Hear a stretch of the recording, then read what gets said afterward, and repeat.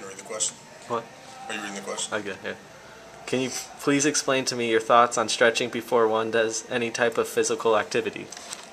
Stretching, there has never been any scientific evidence or data showing that stretching enhances performance or prevents injury, even though it's still in some personal training certifications. Stretching actually causes muscle inhibition, which is going to make your muscles weaker.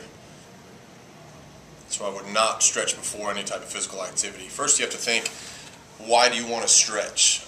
A lot of people think that it's going to make your muscles longer, but if you make the muscles longer but the attachment sites stay the same, then you're going to have some muscles hanging down behind your knees, like from stretching your hamstrings.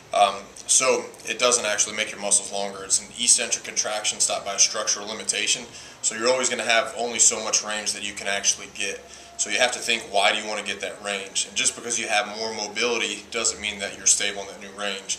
So for example, if I stretch my arm all the way back as far as I can, it doesn't mean I'm now able to produce force in that position. Next one.